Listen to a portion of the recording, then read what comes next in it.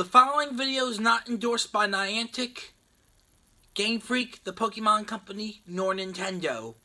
Hi everyone, Lewis here, and I thought I'd bring you some recent news relating to Pokemon Go. Yesterday, I found out that the Kanto Legendary Bird Trio, Articuno, Zapdos, and Moltres, and the Johto Legendary Beasts, Raikou, Entei, and Suicune are back as research breakthrough rewards in the game, with the possibility of getting a shiny variant of the Kanto Legendary Birds.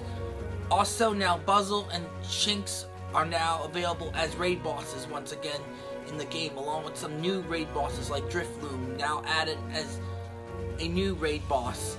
In other Pokemon news, the current status of the Sinnoh Stone, as of now, confirmed by trainer tips that Niantic is introducing new possible ways to get one. But as of both videos, they haven't introduced these into the game. I will post a link to Trainer Tips' new video explaining this matter. One more thing, editing on episode 2 has begun. Hopefully I will have this video up later this week or next. I also like to thank one of my newest supporters, Jonno of Jonno Plays, for his help and support. Now I'm getting close to 500 subscribers, and I will do a video on that when I finally reach that point.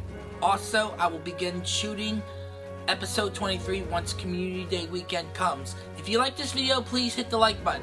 Be sure to subscribe to my channel and hit the bell for alerts when I upload new content to the channel, especially those with disabilities similar to mine. You can also follow me on Instagram, Twitter, and Facebook. Remember, it's time for adventure!